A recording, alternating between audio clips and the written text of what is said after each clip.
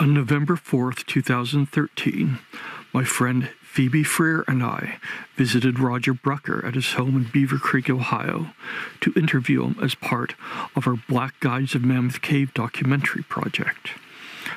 Only a couple minutes of that interview appeared in the final documentary. This is a copy of the entire interview. Oh, you have pages of questions to ask. Oh no, this is our previous correspondence. Oh. They're just some points to remind me of. That one's recording. And this one's recording. Okay. All right, would you introduce yourself and say what date it is just for the film? Hello, my name is Roger Brucker. This is November 4, 2013. We're sitting in my basement in Beaver Creek, Ohio. If I ask you a question, yes, you should say, like, how long have you been a cave explorer? You say, I've been a cave explorer for... Oh, all right, I understand. We want to cover the question. I want to be able to cut me out completely from the... All right. Mr. Brucker, you're relatively well known in the caving community, to make an understatement. How long have you been a cave explorer? I've been a cave explorer since about 1951, when I joined a group of cave explorers in New York City, and came to Kentucky in 1953, and explored caves ever since. So this is now 2013, so that comes out to about 60 or so years. You were involved in the original Floyd Collins expedition, Floyd Collins Cave expedition with the NSS. How did that project come about? In 1954, the National Speleological Society had learned of a cave, a very large cave near Mammoth Cave, Kentucky, called Floyd Collins Crystal Cave. And they received an invitation from the owner of Floyd Collins Crystal Cave to explore that cave. There were a number of people who had gone exploring there, who were cavers, who accepted the idea, and preparations were put together for that. I was involved with one of those people who took me on an earlier trip to Crystal Cave. I knew it to be a big one, bigger cave than I had ever seen before. So I was eager to go. At that time, Floyd Collins Crystal Cave was on a property that wasn't part of Mammoth Cave National Park. Is that correct? Crystal Cave was on an inholding inside the Mammoth Cave National Park, and it was a private property at that time. So in hindsight, one of the things that the owners wanted was publicity to probably help increase the perceived value of the property, so they might sell it to the park at a good profit.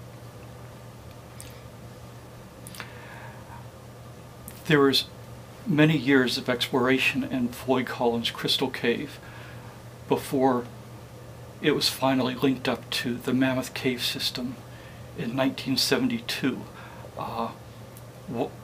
Was the goal the entire time to try to connect the two cave systems, or was it to just push Floyd Collins Crystal Cave as far as it would go?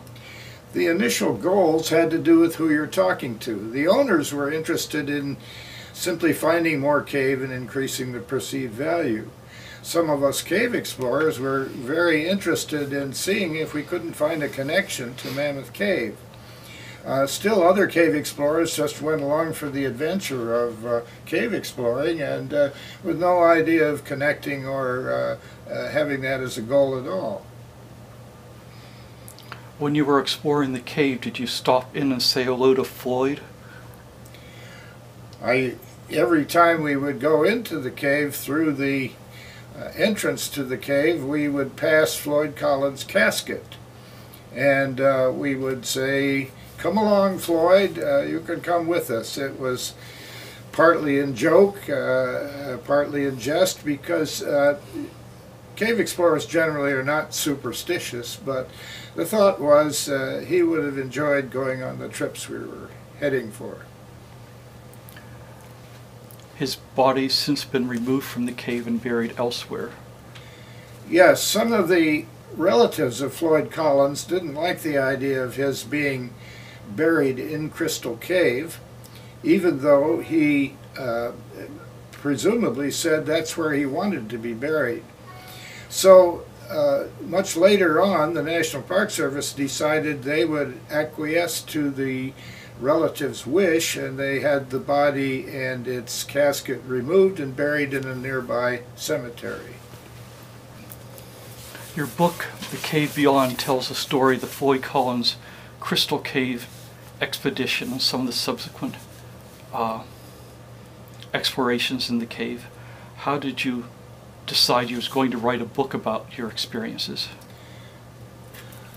I had not intended to write a book about it, but we were told by the expedition leader that everybody ought to keep a journal, because these journals would be used by a ghostwriter to put together a book which would pay for the expedition and would be written under the expedition leader's name. So I duly kept a journal and turned it in at the end of the expedition and thought no more about it. And one day I got a call saying, would you come to New York and help write a book? And I said, what's this about? He said, well, the ghostwriter disappeared with the money, and the publisher wants either the money or the manuscript. And so we don't have the money to give back. And I said, why me? And he said, well, you're the only person who turned in memoir material.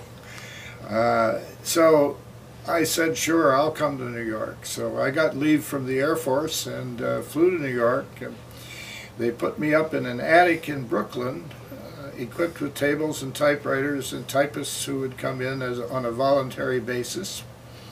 And the book was written in a short period of time, 2 weeks, really. And you wrote it with Joe Lawrence Jr.? Yes, Joe Lawrence Jr. was the expedition leader, and the book was to appear under his name. He was going to help write the book, but he appeared on the first weekend and said I couldn't get time off, so we're stuck. And I said, well, I'll ghostwrite your part, which I did under his name. He wrote the picture captions in the book. So it's kind of a funny story, that starting off writing a book in first person, my part of the book, and as a ghostwriter, his part of the book. Well, after about 20 years of exploration, you managed to eventually connect it to the Mammoth Cave system. And that also generated another book on your part, this one with you and Red Watson.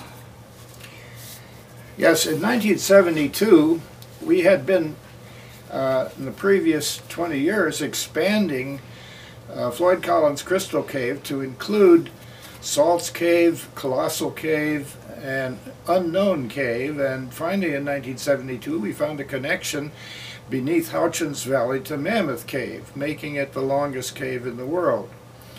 On the day that that happened, September 9, 1972, Red Watson and I immediately thought we need to write a book about that, because that is the Everest of speleology. So I said, well, I'll be happy to work with you on that, but the last time I wrote a book, I ended up as the second author, so I want to be the first author on it this time. So that's why The Longest Cave is written by Roger Brucker and Richard Watson. I found the book very enjoyable to read. It's probably one of the best caving books, or the best caving book I've read. There were stories in there about how you would hide a coin someplace and tell people there was a coin there. If they managed to make the connection, they could go get the coin and use it in the payphone. There was a joke among cave explorers, and that was that in order to create an incentive for cavers to try to find a connection to Mammoth Cave, that I had actually hidden a dime in the restroom at Snowball Dining Room in Mammoth Cave. And I put it on a ledge above the door to the restroom. And I told them when they got there they should use the dime to call up and inform us that they'd made the connection. We had other jokes, and one would be to remove the picnic tables one by one until they suddenly began to realize they would be missing. Actually, that tells you that in 1972 you could make a payphone call with a dime.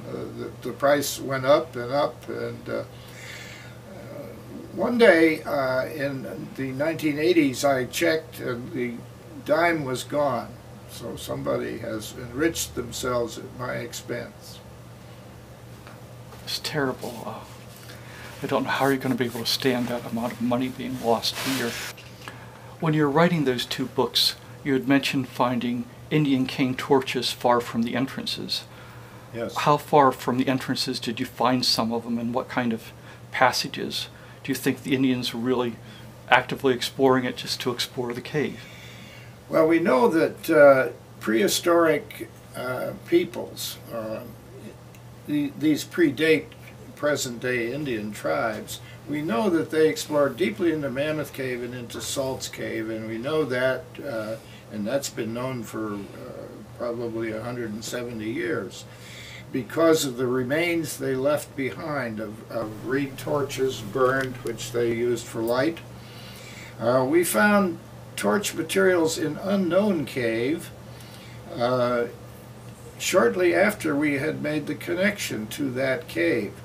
We found several things, not only burned reed torches, which indicated that they had come in from an entrance perhaps only 300 or 400 feet away, now closed, but we also saw some bare footprints in the mud. A larger individual and a smaller individual, which we assumed to be an adult male and perhaps a boy or girl female. The connection that eventually was made between Mammoth and Flint Ridge was through a passage that actually appeared on one of the older cave maps drawn by Stephen Bishop. Can you explain why no one had been down that passage before? The discovery of the connection route is a very interesting one, because shortly after we discovered that this passage is shown on Stephen Bishop's schematic sketch map of Mammoth Cave as coming off of Echo River. In a subsequent map that was an accurate survey in 1907, that passage is no longer on the map. And what happened in between was that a dam was built in Brownsville that raised the water level, and most times of the year that passage was underwater, which is why it didn't appear. In 1937, some explorers who were working for the Civilian Conservation Corps were on a bounty system from the state who was running Mammoth Cave at the time. And if they found new cave, they would presumably be given a bonus for finding more cave. Well, two of them found the water low one day in Echo River and went up this passage nearly 1.5 miles and put their initials there and their names on the wall, came back and reported to the superintendent of the cave that they had found this marvelous extension of the cave and they wanted their bonus. Well, according to them, the director said, well, I'm sorry, the rules have changed and we no longer pay a bonus, but you can tell me where it is. And they said in 1937, if you want to find out where it is, you go look for yourself. We're not going to tell you. Now, 1 year later, in 1938, those two cavers and some of their relatives found a marvelous part of the cave called the New Discovery, which eclipsed anything that was in this. So the story was that the passage disappeared after Stephen Bishop knew it was there, because it was mostly flooded by water at the time. You decided to write about Stephen Bishop and his life in a fictionalized account of his life with his wife and his exploration of the cave. What motivated you to write this book? One of the things that has intrigued me is a cave guide called Stephen Bishop. Stephen Bishop was an African-American guide, a slave who was brought to the cave in 1838. When writing The Longest Cave, I had written a long historical appendix looking up and utilizing all of the factual information that had been written about Stephen Bishop and put it into the appendix. But none of what has been written before captured the passion and the obsession of the cave explorer. Well, as a cave explorer, I felt that that was a remedy waiting to happen. And I wanted to tell the story of his interest in exploring, his curiosity, his ability to go where people had not gone before. So that really led to the book. But there was a paucity of information really beyond what I had already written. So that just screamed for a fictional, a historical fictional approach. And one of the things I learned early on is that to write historical fiction, you must visualize a river of narration, and there are rocks in the river which are facts, and you must run the river around the rocks and not through them. So a good bit of the work in writing that book had to do with the background of the times, the conditions of slavery in Kentucky, and a great deal of other research. Some people have suggested that Stephen Bishop explored the cave because that was his job to explore the cave. Do you think he explored it because it was his job, or do you think he explored the cave because he liked exploring the cave? I have no doubt that Stephen Bishop explored that cave because he loved to find new things. I think he had the same emotional attachment to caving that modern day cavers have. They want to know what's around the next corner. They want to know if they can discover a part of the cave that nobody has seen before. And he of course had experienced the thrill of crawling into places and discovering a wonderful place. It was named Gorin's Dome after his owner at the time. And so for that he was celebrated. So I'm sure he was encouraged to continue his exploring, and he did it in a systematic way, and we know that because he drew a map of his discoveries, which is still looked at today, and as a schematic map it's pretty good. You found new passage yourself in a lot of caves. What would you say is your biggest discovery and your most memorable discovery of what you found in your years of caving? Well, let me start with the most memorable discovery I've made, a place called Lost Paradise. In 1954, during the NSS Expedition, I crawled into a tiny crack and wriggled my way through mud and came into a place where there was a fossiliferous limestone that was made up entirely of crinoid buttons and crinoid stems. Crinoid is an ancient sea animal. And I had never seen fossils in such pure form, and so many of them. And I named it Lost Paradise because to me it was wonderful. And I remember on the way back, the ledge collapsed and I was left holding on to a tiny handhold, which I was able then to retreat to a more secure spot and wait for somebody to come and yell and say, "Where are you?" And to tell them I was in trouble. Well, nobody came, and after a while I decided I would better slide down this rock and keep going in the direction I was going. At that point the light went out, my carbide lamp on my helmet, on a muddy slanting rock into a pit. So part of the memory of that I must tell you, I did get out alive, but and I made it in the dark to the other side of this pit. But so that discovery was memorable in that sense. I think probably the most important discovery I've made is finding pieces of this route that eventually turned out to be the connection route. These are not giant pieces of the cave, but they're nevertheless important links in tricky places where you had to look in just the right place and behind the right rocks. I came across a reprint of an article that had originally appeared in a Southern magazine the other night, and it says that there was a group of tourists in a boat in Echo River, and they were between the landing points, and someone swamped the boat and all the lights went out. And that reportedly it was Stephen Bishop was the guide at the time, and he made sure they held onto the boat and didn't move so they wouldn't get lost in the river someplace.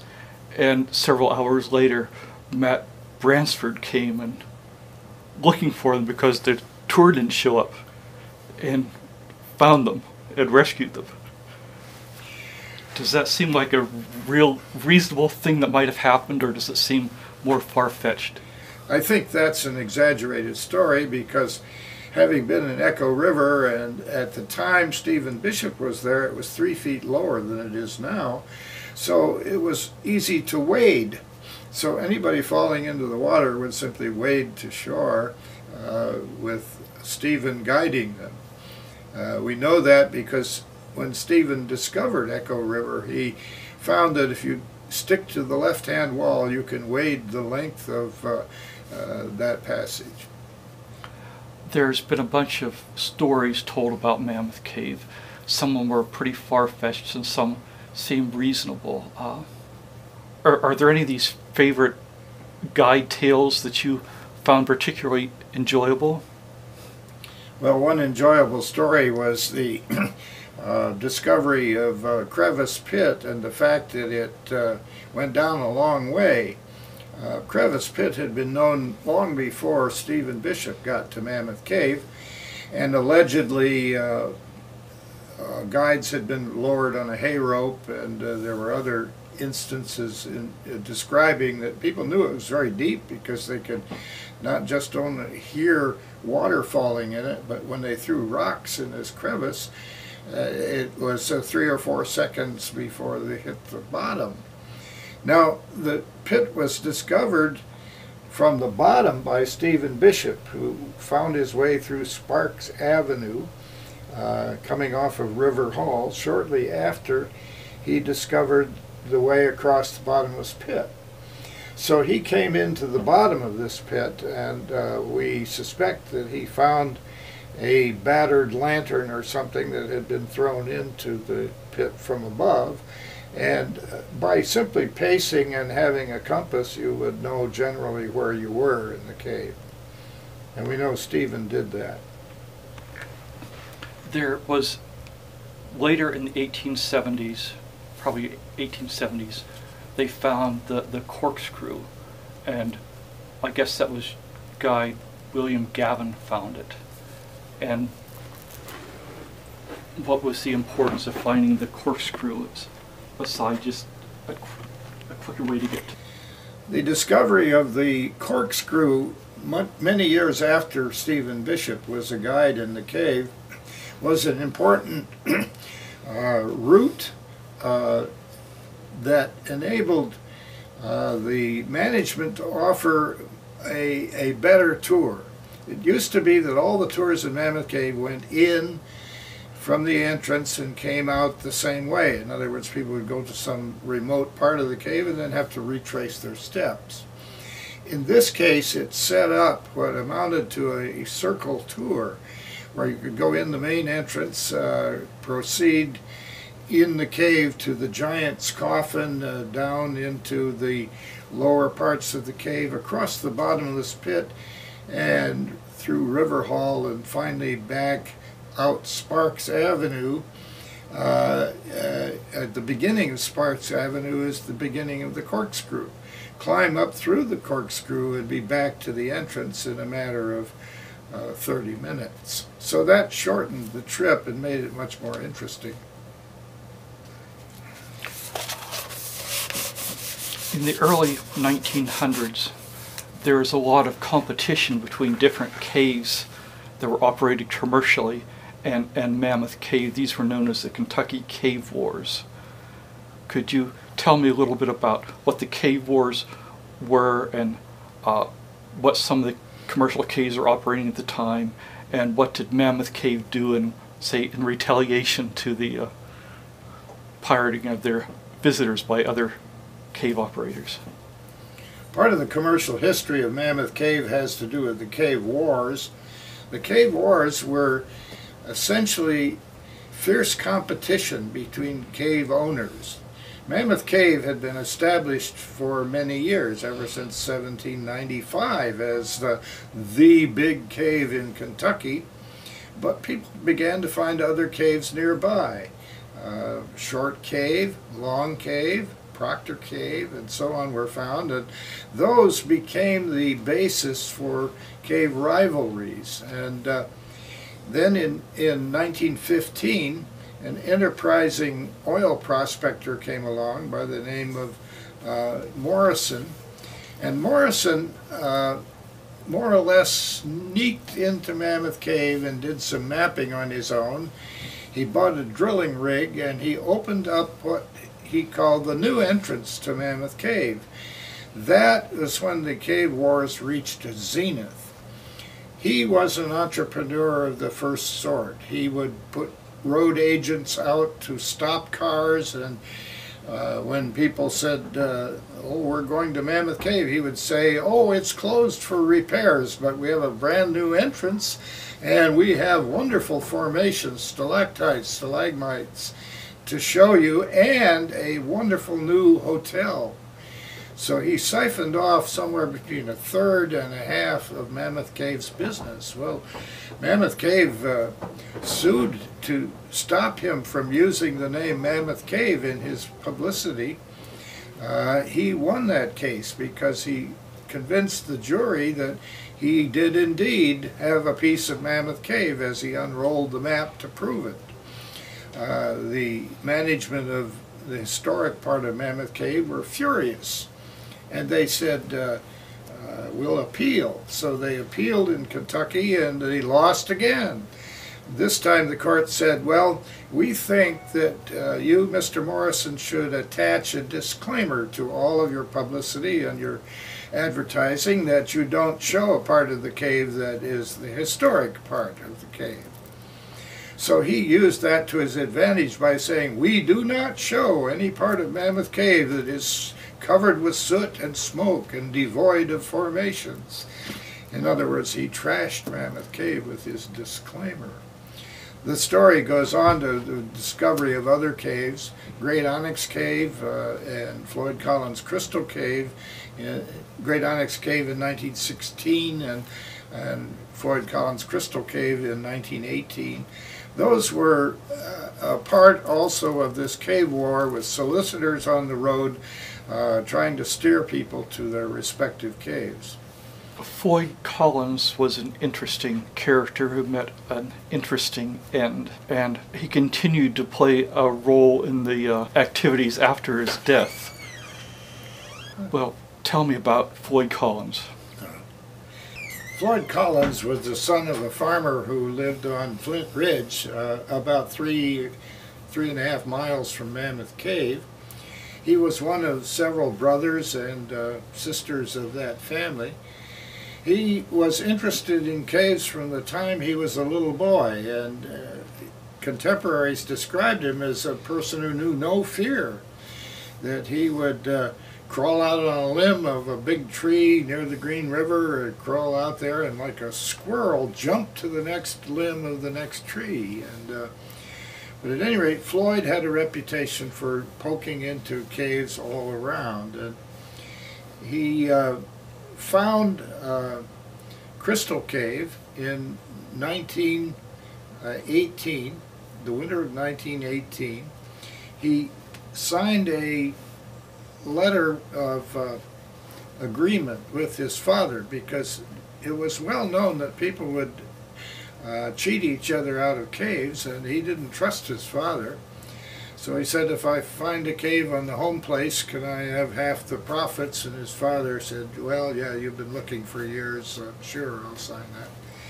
So he did, and discovered Crystal Cave, which was a very, very pretty cave with many gypsum formations, but it was way off the beaten track.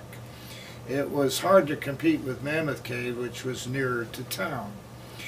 He continued to discover small caves, but he realized that Morrison had leapfrogged Mammoth Cave and had found a new entrance to Mammoth Cave closer to town and was skimming off the profits. And so he thought the way to make money in the caving business is to find a cave closer to town than the new entrance to Mammoth Cave. He approached 3 farmers and who lived on Mammoth Cave Ridge, and he made an agreement with them to try to develop a cave, and he would split the profits with them. So he went to work on for a couple of weeks digging in a place called Sand Cave. One day he didn't come back to the home in which he was boarding, and the farmer began to miss him, so he went out to look and discovered that Floyd was trapped in Sand Cave.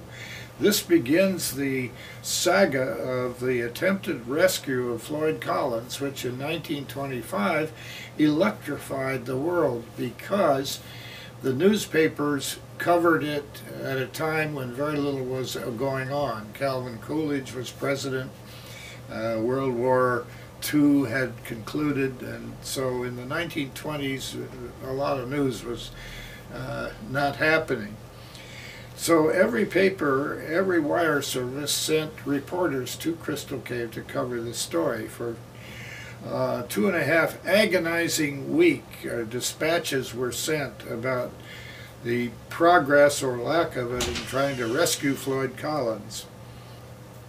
Late in February of 1925, the people trying to rescue Floyd Collins were digging a shaft, and they reached his body to find out that he was already dead. But that sensational story has been described by newspaper people as one of the most sensational stories between World War I and World War II, rivaling the Lindbergh solo crossing of the Atlantic Ocean and the Lindbergh kidnapping of his baby. But Floyd Collins really was one of the early starts of yellow journalism in this country.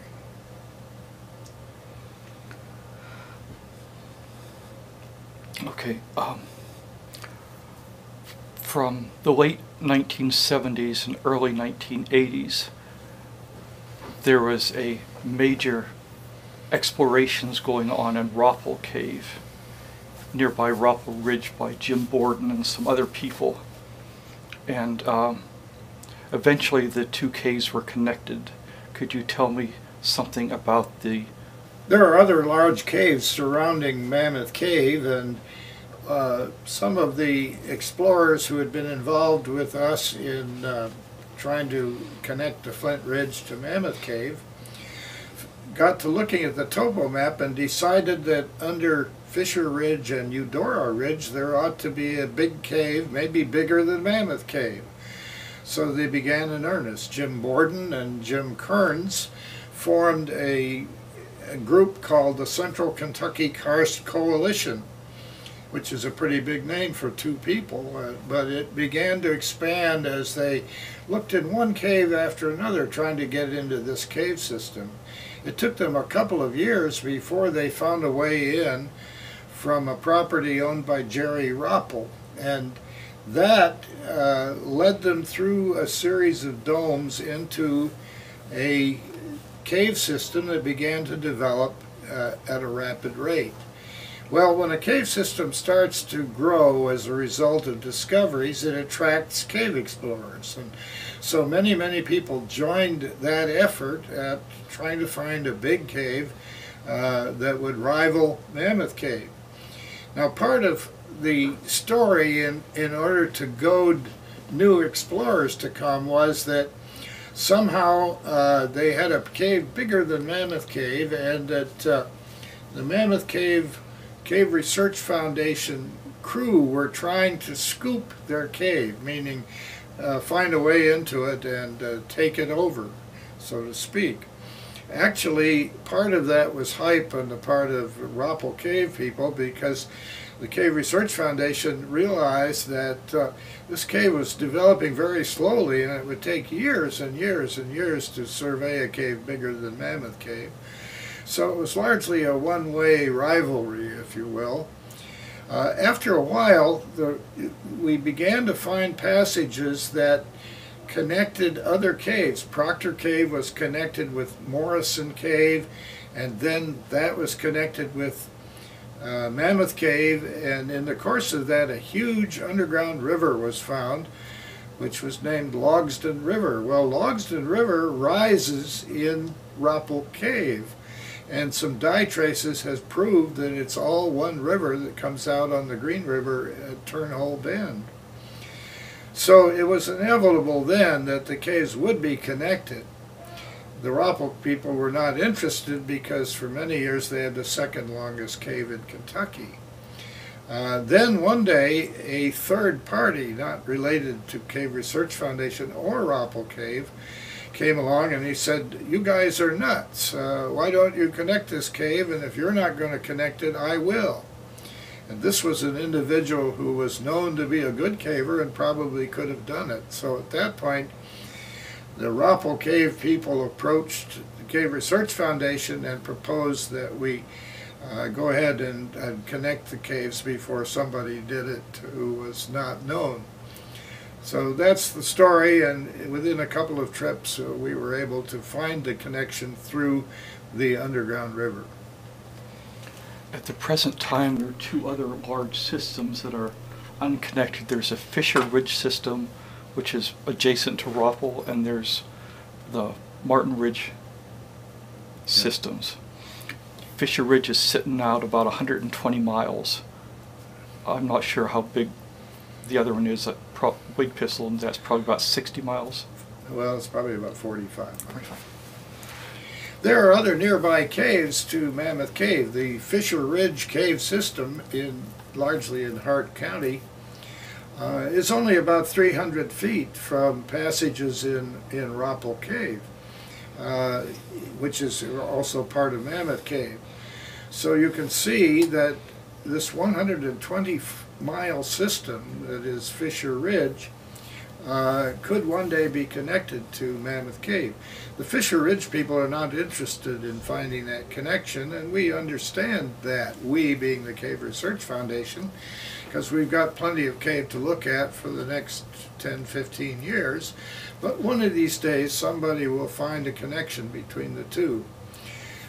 In another direction, more to the west and south, is another large cave system called the Whigpistle Cave System, or Martin Ridge Cave System, that is formed by the finding connections between three different caves. And that cave system is growing steadily. It's undergoing mapping, and it's somewhere around 45 or 46 miles long now, and always growing.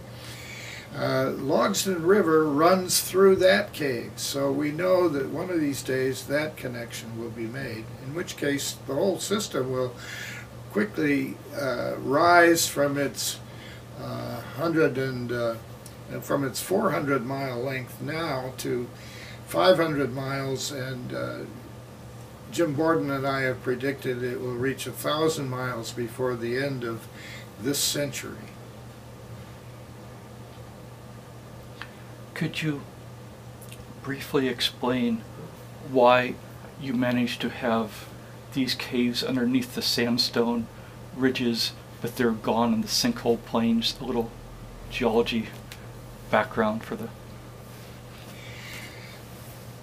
People have asked why is this the longest cave, and the answer is that unlike caves in many parts of the country, Mammoth Cave is preserved by a roof rock that acts as a roof of sandstone and shale. Sandstone is very resistant. The shale doesn't allow water to come through.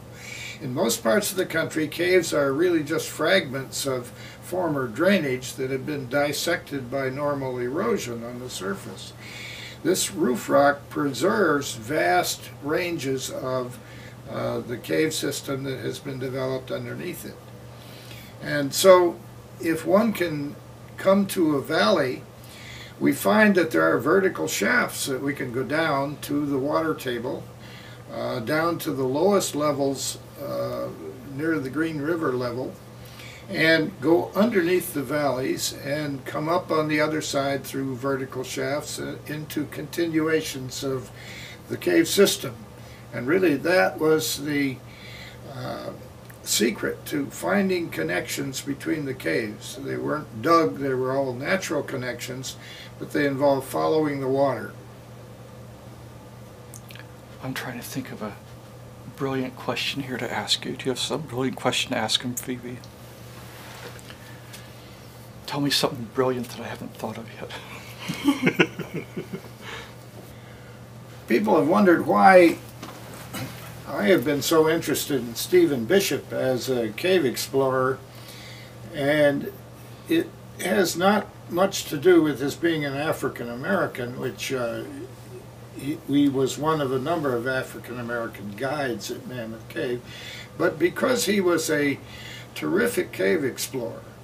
Now I say that because he was probably the first systematic cave explorer in this country. He did make a map of the cave to record where he went. Secondly, he was described by people who went on trips with him as a consummate guide. He was not only entertaining, but he had learned things of scientific interest from his many visitors who were college professors and so on, and he had a good memory for that. And thirdly, he was the economic engine, in my opinion, that put Mammoth Cave on the map.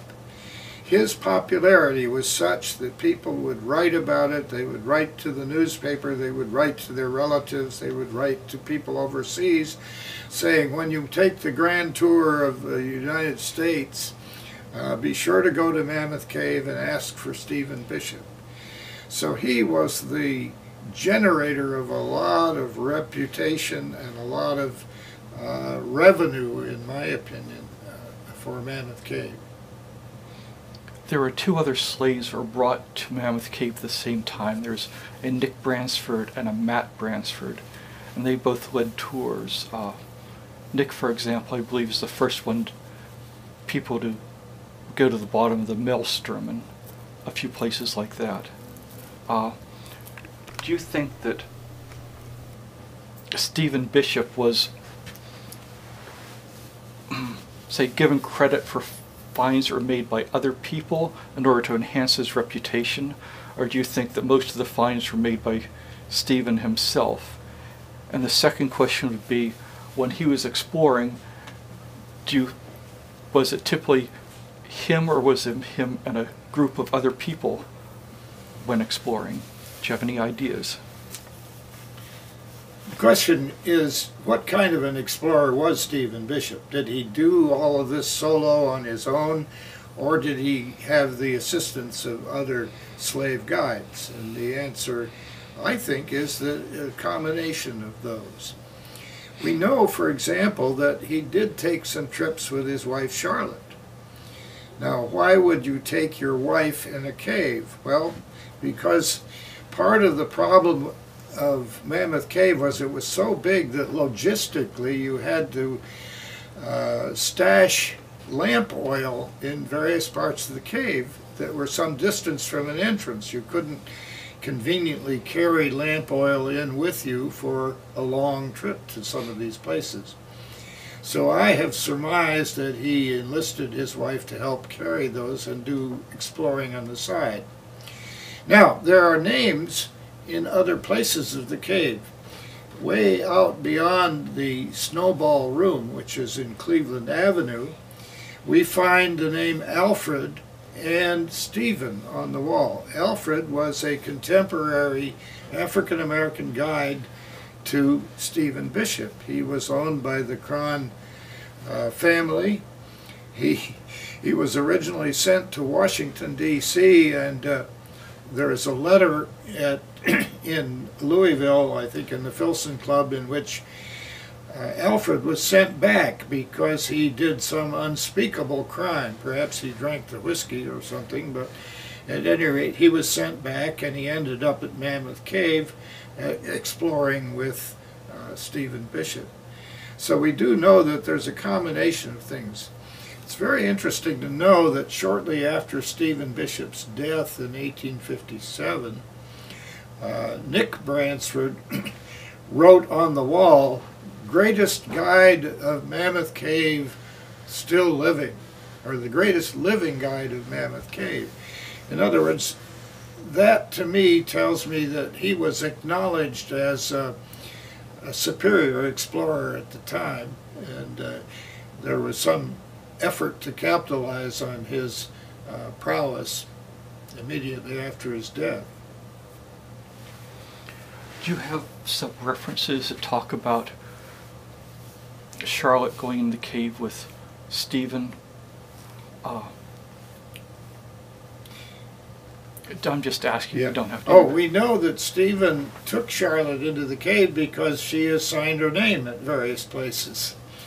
One of the best of those is in a place called Pensacola Avenue, which is just beyond the bottomless pit. And you can go out there and you can see that her name is on the wall. And there are several others. I have seen her name out Marion Avenue, which is a long, long way into the cave. And the only way I can see that her name would be written on the wall was, first of all, she wrote it, because it's not in Stephen's handwriting. And secondly, that she was certainly not a paying guest. She was, she had to be an assistant to Stephen in some capacity. Can you tell us more about Nick and Matt Bransford? Nick and Matt Bransford were two African-American guides who were brought in as slaves from, they were rented actually from a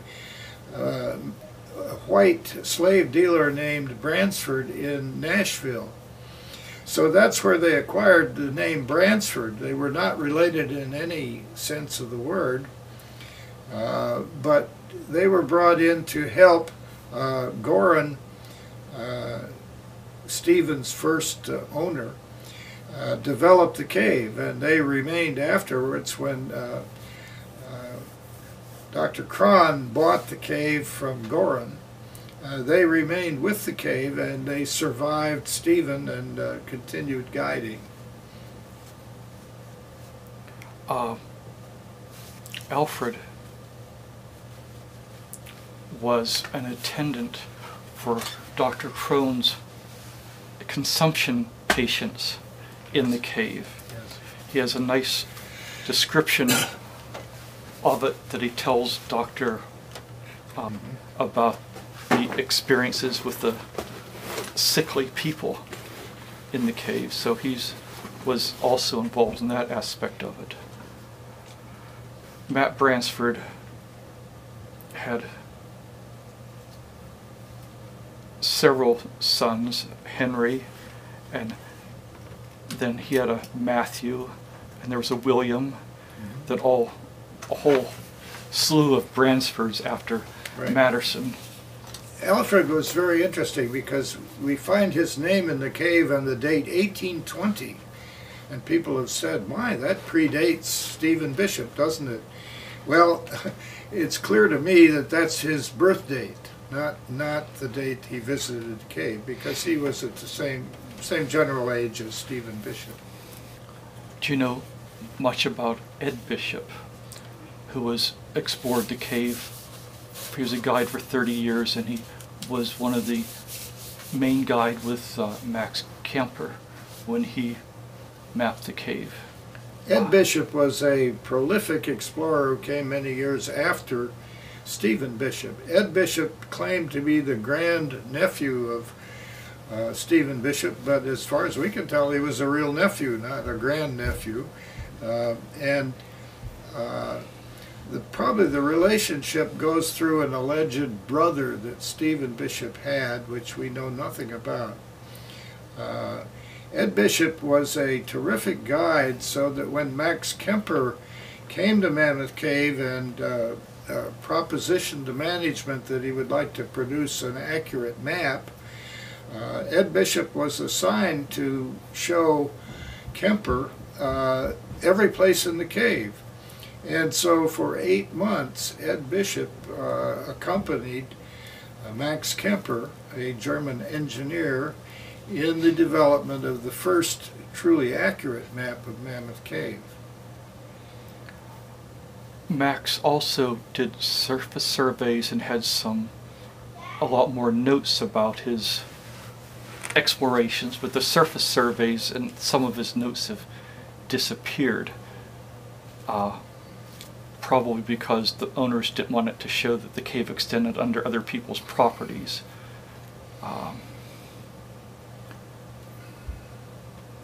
Just as an aside, did you ever see the website? It's a German website about Max Kemper. They traced what happened to him. He was killed in World War I, and some of the names of places that he assigned, they talk about that, and short segments of his map on the page. It's pretty cool. I'm familiar with Max Kemper, who was a German engineer who came to this country, stayed in New York for a while studying American manufacturing methods, and then he was also interested in mining, and he came to Mammoth Cave, and that's when he ended up with the assignment of mapping Mammoth Cave. He was quite a good engineer, and a good bit has been written about him. Some of it has come to light only recently in the form of people in his family who knew him. There was a symposium in Mammoth Cave at which some of his distant relatives were invited to come and see the places where he went and to see how he had written some of the names of the people in his family in Mammoth Cave. But his contribution was certainly a huge one in bringing order to an understanding of the cave from the schematic map that Stephen Bishop had drawn, which was not to scale. And indeed, Ed Bishop and Max Kemper did find that the cave went off the property. And yes, that was hushed up because the management didn't want anybody to know. When George Morrison came around many years later, 8 years later, and said he'd like to see a map of Mammoth Cave, they said, no, you can't see it. And he said, is all the cave on the property? And they said, well, absolutely, all of it is. Well, he had already made some compass and pace determinations on commercial trips through the cave that indeed it could not be all on the property, and so that gave him the inspiration for finding more of Mammoth Cave than was claimed. When do you think the cave was discovered? Mammoth Cave's beginnings are kind of shrouded in mystery. In the late 1700s, a series of long hunters explored from Virginia on into the wilds of Kentucky and even into parts of Indiana and so on. And they would be gone a long time with Kentucky rifles and bag game and finally come back. And these were predecessors of Daniel Boone and others, pioneers. The best thinking is that they knew about Mammoth Cave, because very early on the sources of saltpeter for gunpowder was one of the economic drivers of exploration of lands out from Virginia. It was known then that you could get saltpeter from caves. And indeed, some 50 caves in Kentucky were mined for saltpeter, as was Mammoth Cave. So the earliest maps of Mammoth Cave are called eye-draft maps, which are really sketches showing the commercial possibilities of mining saltpeter in Mammoth Cave. Some of those are in the DuPont collection and in the Filson Club collection, but those are the earliest sketches we know, and they are around 1795, 97, and so on. So at any rate, the first things we know are deed records in which Mammoth Cave changes hands, probably in lawyer-like transactions to settle the deed, where various people are paid various amounts of money to sign off on previous claims for the property. But by 1812, it was well established as a cave and a saltpeter manufacturing operation of considerable proportions. Okay. It's not really clear from what I've read that what dates the eye drop maps came from. They're from the DuPont collection, but the one paper places them dating more around 1804 or 1806, and they're undated, and they're in letters that are undated. There is a real nice, a redrafted version of it appeared in like 1856, 1855, when they republished some of Thomas Jefferson's papers, and they had a copy of the eye draw map, and it was redrafted in that paper, which is a nice nice copy. I'm aware there were 3 of those eye draft maps. You say they have copies of them, or of all of them at the Filson Historical Society? Probably. Now, Mike Sutton has prepared a manuscript, which is a chapter in a forthcoming book on the mapping of Mammoth Cave, and it's probably the most authoritative study. But he says there are 3 of those eye draft maps that their dates are not certain because of what you described as the maps not having a date on them.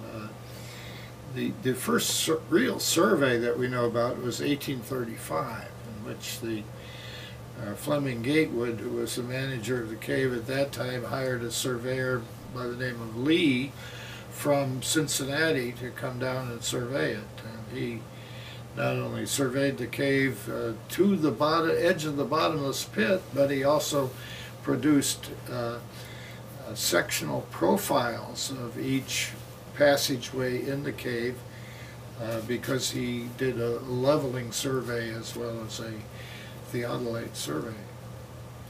Well, some of Lee's depths are exaggerated and show some of the pits dropping below the level of the Green River. So there are some inaccuracies because some of the pit depths were determined by barometer, and you don't have complete equilibrium with atmospheric pressure in the cave, so there's some error in the barometer things that, but I saw reports back from earlier in the 1800s where some people say, oh, it goes underneath the Green River, and other people are saying, that's just silly. Of course it drains to the Green River. It can't be deeper than the Green River. There was a map by Nahon Ward that was a hand-drawn map in 1815. And there was another map called the Green River Cave, probably dating from around 1818 or so.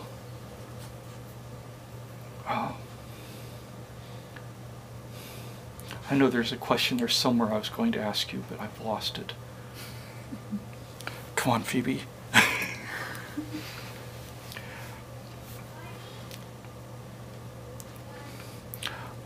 what was the most interesting facts that you found out about Stephen Bishop in your historical research?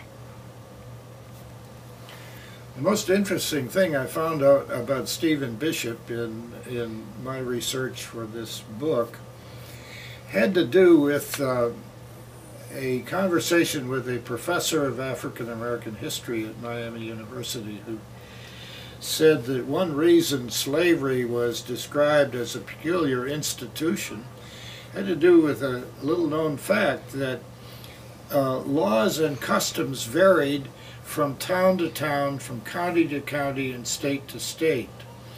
That in one county you could say about anything, and in another county you would be hung from a lamppost for saying that. In other words, African Americans, free or slave, had no idea when the next injustice might strike them.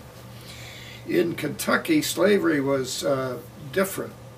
It was different because plantations were largely non-existent in Kentucky. The lands had been divided many times and were passed on to sons and divided up into smaller plots. And so unlike the South, where you had vast cotton fields and so on, in Kentucky the slaves were mostly farmhands, craftspeople, masons, carpenters, domestic servants, and so on.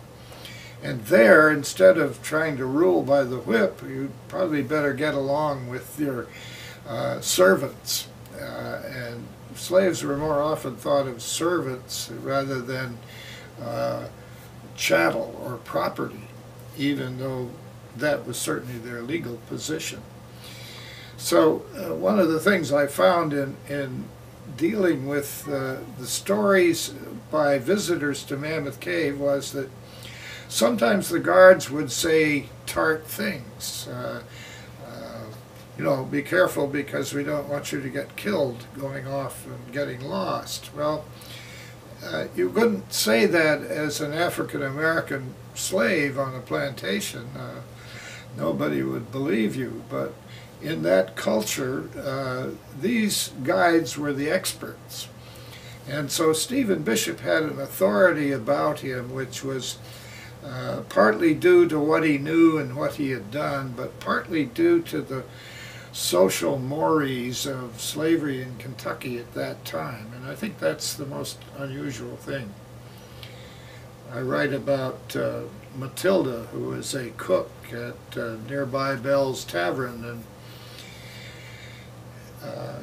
she cooks up some corn pone that is especially good because it contains bacon drip. So William Bell, who owns the tavern, commands her to make more corn pone because they've gone through what she made, and she says, you know, you're not going to get seconds because you know, on 25 cents a day, what do you expect? Well, she knew that he was a penny-pinching kind of miser sort of person, and so she appealed to his pecuniary interest rather than trying to give him a defiant gesture. So that's part of what I learned that really surprised me was the treatment of slaves in Kentucky at that time was probably not as cruel as plantation narratives would have you believe. Not to say that slavery was a picnic compared to slavery down south. Slavery is an abomination under any form. I say it's like arguing about the size of the jail cells. Bigger jail cell doesn't make jail any more appealing. A lot of times the guys would tell these horrendous stories of people getting lost and falling down pits and getting killed or getting murdered and thrown down pits. Do you think that was just to heighten the appeal in the cave, or did it also serve to like keep the tourists in line when the guys told them to not do something? People have described in the past in letters and narratives, guides talking about people getting lost, falling down pits, murderers, and so on. And I think this is part of the showmanship of being a guide. Part of an entertaining cave trip is to leave people with memories, and memories of what the guide described, the stories he told, the formations he pointed out with his lamp that resembled animals, and so on. All of these are part of the showmanship, I think, of guiding. The camera needs to cool off a little bit.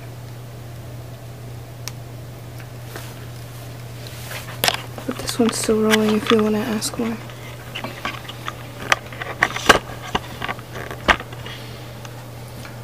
Aside from Stephen Bishop and Ed Bishop, are there any of the other earlier guides that stand out in your mind as being accomplished explorers, or who found particularly great places in the cave? What are the other guides, if you know of any, who were really involved in actively exploring the cave?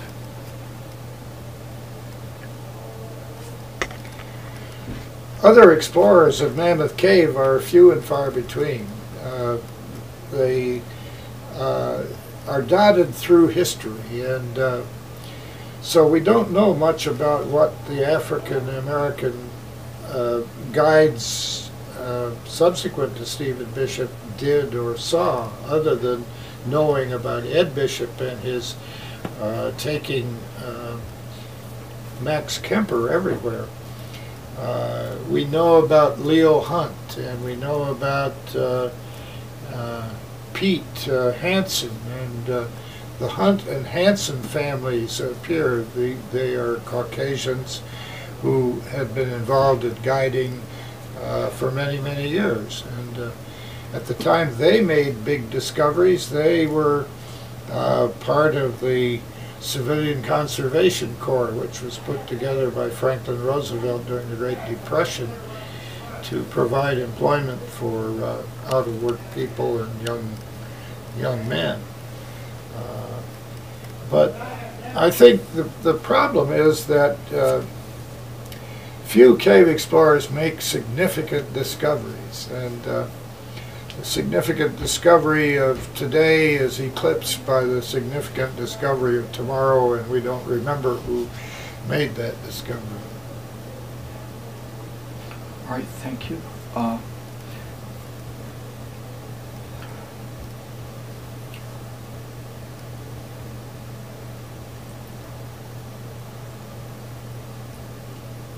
I'm all done with questions, Okay. I guess. Is there anything else you'd like to add?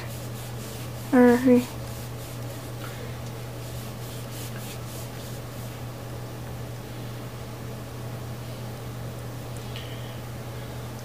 One of the drivers of Mammoth Cave had to do with what was going on financially in the United States at various times.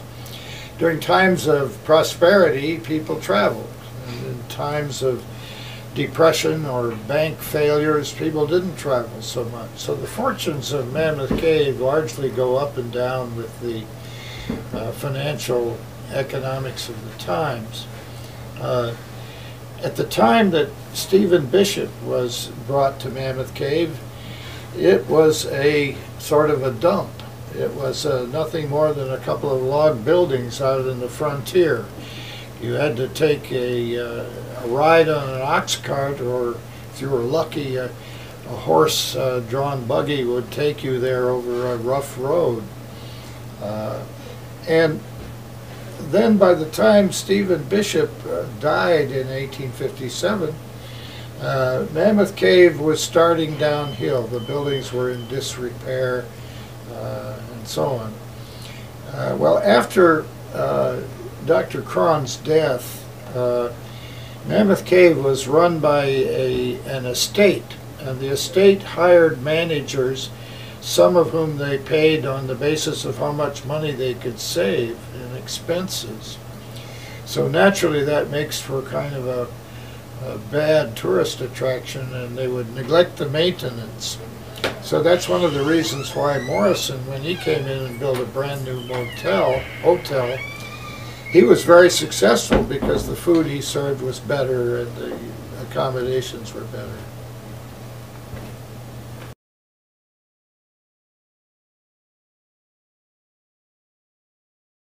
George Morrison, when he found his way into Mammoth Cave in 1915, had been looking extensively all over the place, going into all kinds of little caves, and Morrison Cave was one of them.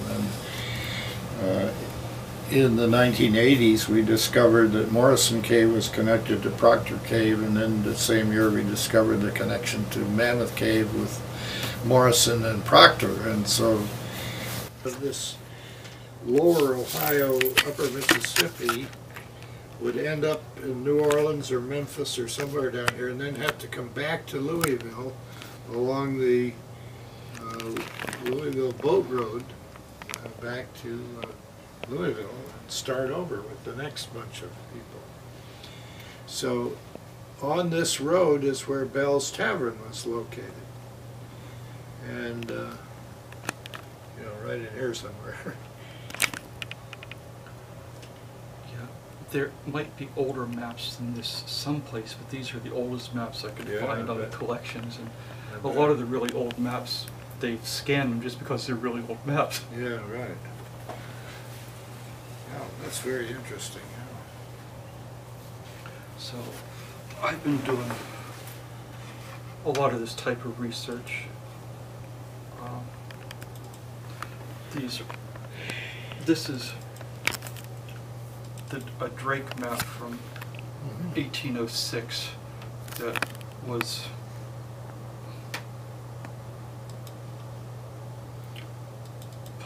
published in Burton Faust. Okay. Dug that out. And there's the Max Eight. This is the DuPont. Oh yes, okay, that's the I draft. And DRA draft. UGHT is pronounced draft. I know. I it just sticks in my head wrong. Yeah. Okay. It's just like saying crone. Yeah, yeah. And this is Krogan versus Kron.